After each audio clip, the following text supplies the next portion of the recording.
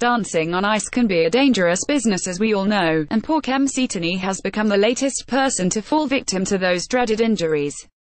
The Love Island star is nursing a cut on his leg which he sustained during training, sparking initial concerns when he was seen bandaging up his thigh in a break from rehearsals. Kem is slowing the pace down this weekend for his routine with partner Alex Murphy, with the pair skating to Sam Smith's Stay With Me. But in between practicing their moves and lifts to the romantic track, Kem was seen stripping to his boxers and tending to his wounds by the side of the rink. A rep for the star confirmed he has been injured during training. He has a cut on his leg, or WW, poor Kem. Let's hope it doesn't throw the 21-year-old off form, since he's been racking up some pretty impressive scores since he made his skating debut earlier this month.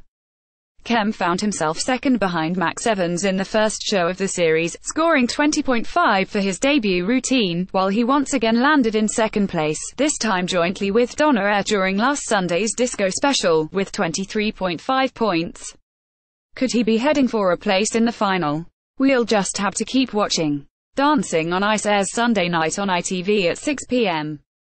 If you've got a story, video or pictures, get in touch with the metro.co.uk entertainment team by emailing us celebtips@metro.co.uk, calling 020-3615-2145 or by visiting our Submit Stuff page. We'd love to hear from you.